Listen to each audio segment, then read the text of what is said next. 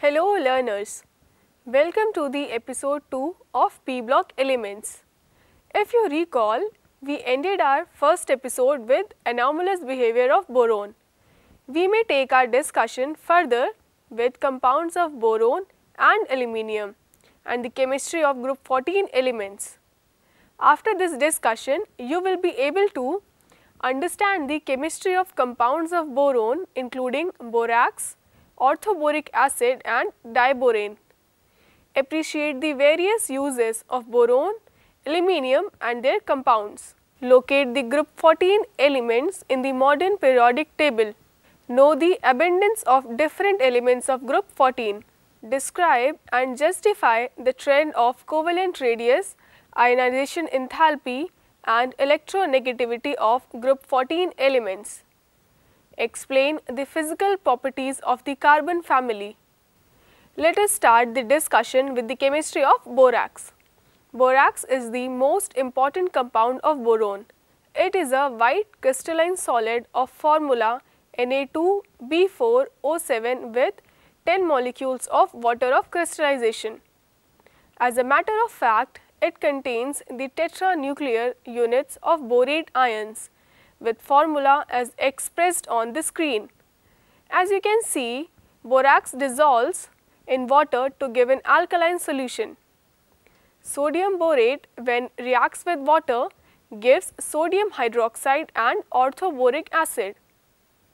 When borax is heated, it first loses water molecules and swells up.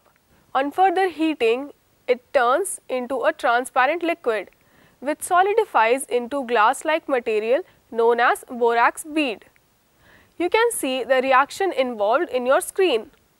Sodium borate, when heated, first converts to sodium metaborate and on further heating gives boric anhydride and sodium monoborate. The borax bead test is used to identify transition elements as their metaborates have characteristic color. Dear learners, please perform this test under the supervision of your teacher. Prepare a loop on the one end of platinum wire and heat it to red hot. Dip the red hot loop in borax and heat it again till it forms colorless bead. Then again dip this bead in a test salt and heat till it shows distinct color. The distinct color is characteristic of test salt. It varies from salt to salt. Similarly, when borax is heated in a Bunsen burner flame with cobalt oxide on a loop of platinum wire, a blue colored cobalt borate bead is formed. Next up we have is orthoboric acid. Orthoboric acid, that is H3BO3, is a white crystalline solid with a soapy touch. It is sparingly soluble in water but highly soluble in hot water. One of its preparation includes the acidifying of an aqueous solution of borax. You can refer your screen for the involved reaction.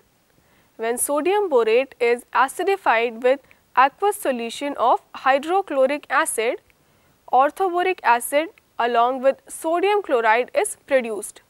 It can also be prepared by the hydrolysis of most boron compounds like halides, hydrides, etc.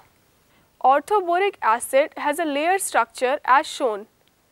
In the respective structure, the planar BO3 units are joined by hydrogen bonds. Let me show you the structure of boric acid with the help of a ball and stick model. In this model, the black spherical ball represents the atom of boron. The red spherical ball represents the atom of oxygen and the purple color ball represents the atom of hydrogen. This geometry is planar in nature and the oxygen and hydrogen atoms are used to form hydrogen bonds. Boric acid is not a protonic acid but acts as a weak monobasic Lewis acid by accepting electrons from a hydroxyl ion. When orthoboric acid reacts with water, it produces tetrahydroxyborate ion along with hydronium ion When orthoboric acid is heated above 370 Kelvin, metaboric acid is formed, which on further heating yields boric oxide. The reaction involved is represented on the screen. Other important compound of boron that we need to study is diborane. The simplest boron hydride known is diborane. Diborane is a colorless, highly toxic gas with a boiling point of 180 Kelvin. It catches fire spontaneously under exposure. It burns in oxygen, releasing an enormous amount of energy and forms boron oxide.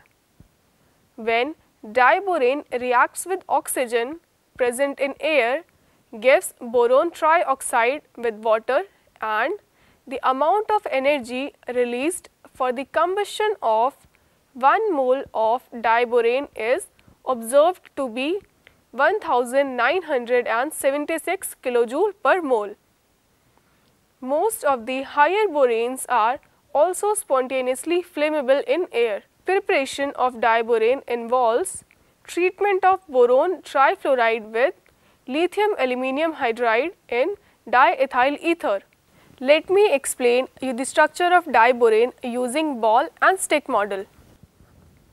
In this model, the black spherical ball hydrogen represents boron atom and the red spherical balls represent hydrogen atom. Here, as you can see, the 4 terminal hydrogen atoms and the 2 boron atoms lie in one plane. Above and below this plane, there are 2 bridging hydrogen atoms. These 2 are the bridging atoms.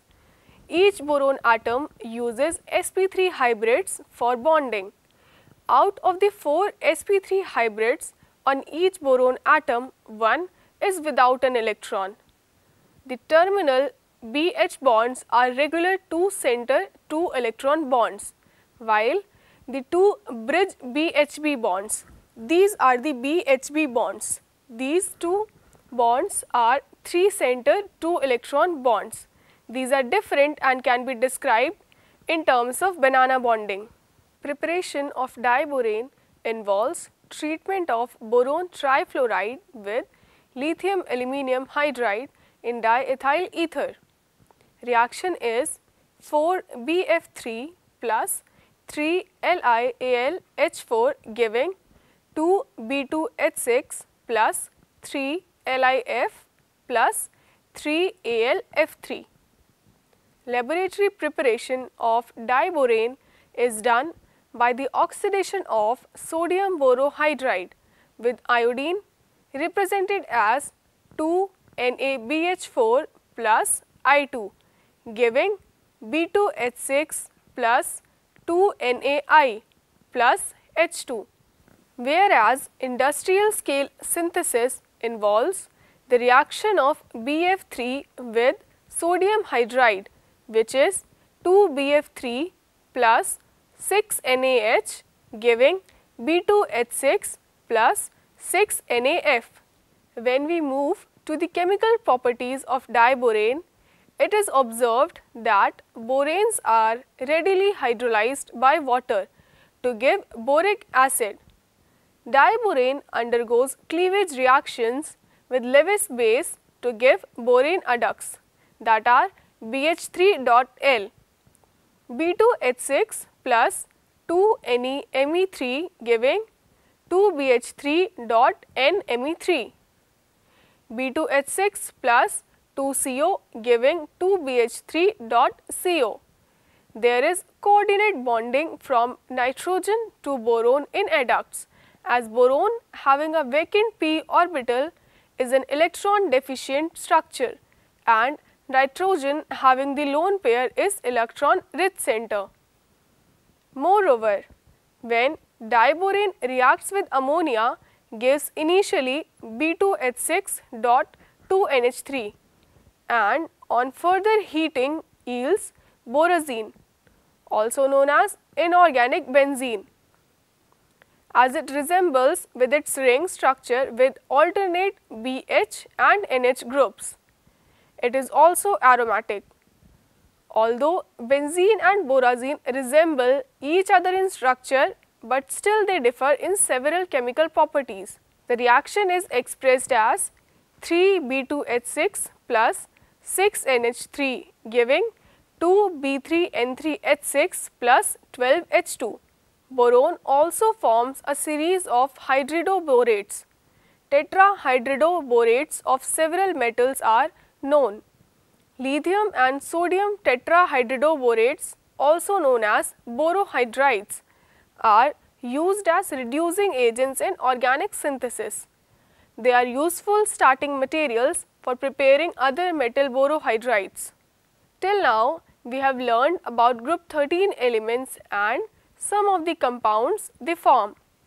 But we must know that why do we need to study about these? Let us now discuss some of the uses of boron and aluminium and their compounds as well. Boron is a hard refractory solid of high melting point, low density and very low electrical conductivity, thereby finding a variety of applications. Boron fibers are used in making bulletproof vest and light composite material for the aircrafts. The boron-10 isotope has high ability to absorb neutrons, due to which metal borides are used in nuclear industry as protective shields and control rods. Industrial applications of borax and boric acid involves the manufacturing of heat-resistant glasses, glass wool and fiberglass as well. Borax is also used as a flux for soldering metals, for heat, scratch and stain resistant glazed coating to earthen wires, and also as a constituent of medicinal soaps. Aluminium is a bright silvery white metal with high tensile strength. It also has a high electrical and thermal conductivity. Aluminium is used extensively in industry as well as everyday life. Aluminium and its alloys can be given shapes of pipes, tubes, rods, wires, foils, etc. Therefore, used in packaging, utensil making, construction, airplane and transportation industry. However, due to the toxic nature of aluminium and its compounds, its domestic uses have been reduced. That is all we need to learn in class 11th for group 13. Next to this, we may start with group 14 elements, also known as the carbon family. Members of the group 14 include carbon, silicon, germanium, tin, lead and flavorium. When we talk about the abundance, carbon is the 17th most available element by mass in the Earth's crust. In elemental state, it is available as coal, graphite and diamond, whereas in combined state, it is present as metal carbonates, hydrocarbons and carbon dioxide in air. The combination of carbon with other elements provides an astonishing array of materials ranging from living tissues to drugs to the plastics. Our entire organic chemistry is devoted to carbon containing compounds, as it is an essential constituent of all living organisms. Silicon is the second most abundant element on the Earth's crust, present in nature in the form of silica and silicates.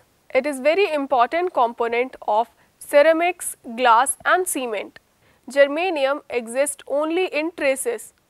Tin occurs mainly as cassiterite, tin oxide and lead as galena and PBS, whereas flerovium is synthetically prepared radioactive element.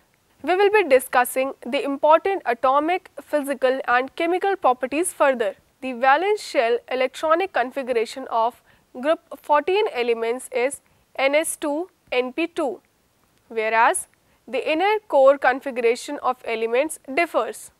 Covalent radius in the group is expected to increase from carbon to silicon, whereas from silicon to lead small increase is found. This is observed due to the addition of a new energy shell in each succeeding element. The increase in covalent radii from silicon to lead is small due to ineffective shielding of valence electrons by the intervening d and f orbitals. When we talk about the ionization enthalpy, the value of first ionization enthalpy of group 14 is higher than the corresponding members of group 13.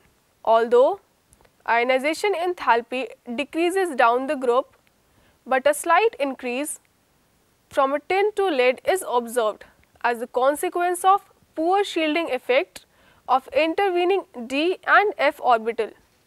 Due to the small size, the elements of this group are slightly more electronegative than group 13. Physical properties of group 14 explains that all members are solid, out of which carbon and silicon are non-metal, germanium is a metalloid, whereas tin and lead are soft metals with low melting points. It is observed that melting points and boiling points of group 14 elements are much higher than those of corresponding elements of group 13. To conclude this episode, we shall recall all the discussed concepts. The first one is borax, orthoboric acid and diborane are important compounds of boron, and our session included their physical, chemical properties along with their preparations. Boron is hard refractory solid with high melting point, low density and very low electrical conductivity. Hence, it has various domestic as well as industrial uses. Aluminium is silvery white metal with high tensile strength, with high thermal and electrical conductivity. It also forms alloys and have various industrial and everyday use. Group 14 members include carbon, silicon, germanium, tin, lead and flerovium. Valence shell electronic configuration of group 14 is Ns2Np2. Considerable increase in covalent radius is observed from carbon to silicon due to the presence of completely filled d and f orbitals in heavier members. Ionization enthalpy of group 14 members is slightly higher than that of corresponding group 13 members. As we approach towards the end of this discussion, let me give you some interesting questions to puzzle around. The question number 1 is, why is boric acid considered as a weak acid? Next question is, how will you explain the structure of diborane and boric acid? Third question is, suggest reasons why the BF bond in BF3 is shorter than the BF bond in BF3-4- ion. So learners, that is all for this discussion. We will continue to learn some more about p block elements in other episodes. Till then, thank you.